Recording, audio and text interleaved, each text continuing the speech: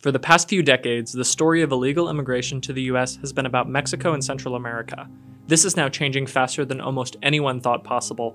Under the Biden administration, the entire world now seems to be arriving at America's doorstep, and no one has benefited more from the Biden border crisis than Venezuelans.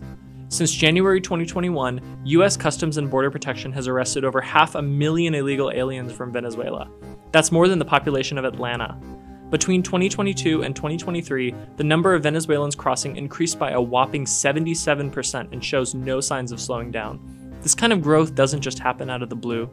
Venezuela's corrupt socialist dictatorship has been in power for decades, and the country's economic situation was dismal long before illegal immigration from Venezuela began skyrocketing under President Biden. Millions of Venezuelans had already left by the time the Biden administration took office, most to nearby countries who shared a language and were willing to accept them. Open borders policies from the Biden administration are the key factor convincing many of these same Venezuelans, who are already safely settled in other countries, to uproot their lives yet again and move toward the US illegally. They come because they know they'll be allowed to enter, live, and work in the US. The Biden administration encourages Venezuelans to come here illegally. In fact, it allows them to fly right into the US through its abuse of immigration parole. This special authority is meant for limited, case-by-case situations, but is being used for mass releases into the US.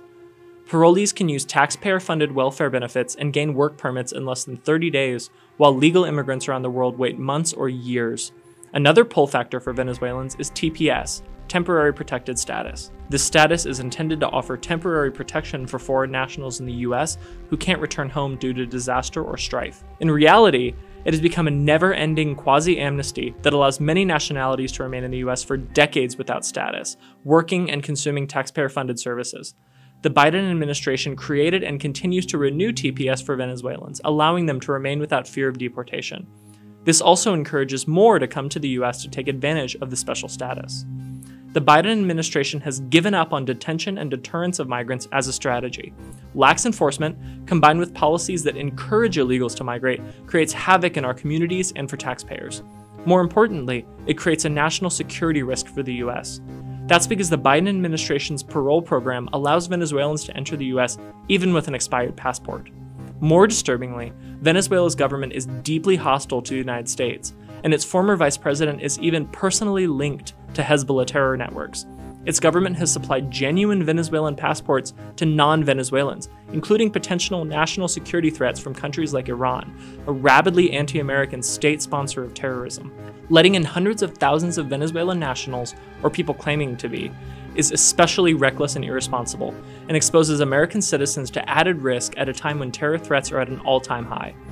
Open borders policies introduced under the Biden administration have changed the face of illegal immigration and are exposing American citizens to unprecedented risks.